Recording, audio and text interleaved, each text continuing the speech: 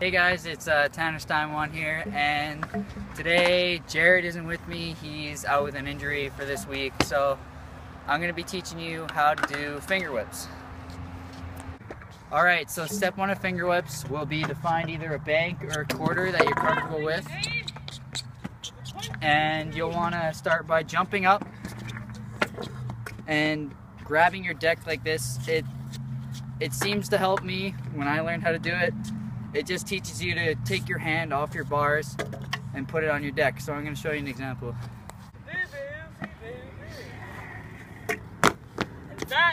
Step two, finger whips, will be once you got the grabs, you'll want to find a comfortable place where you want to hit the deck with your hand.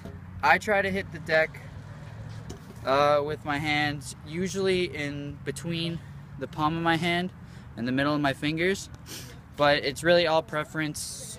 It really all depends what happens. You don't want to stub your fingers on a finger whip like I have. It hurts. It hurts a lot.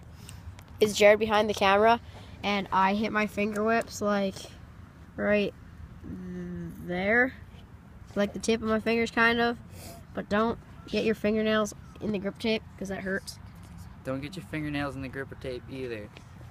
I hit mine right here, right on my fingertips.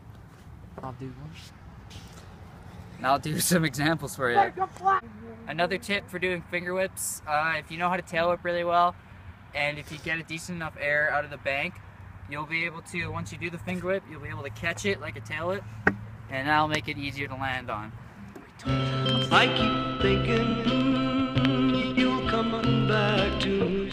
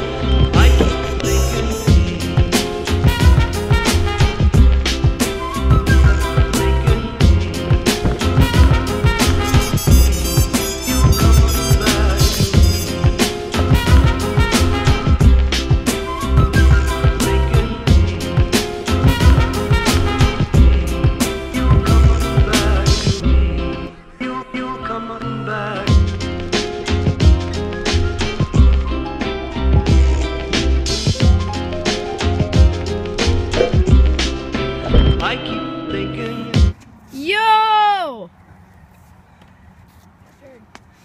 And that's been how to finger whip flat by Steinwand. Make sure you subscribe to Jared's channel, which this is going on, and tune in next week for our next trick. I'm very tired.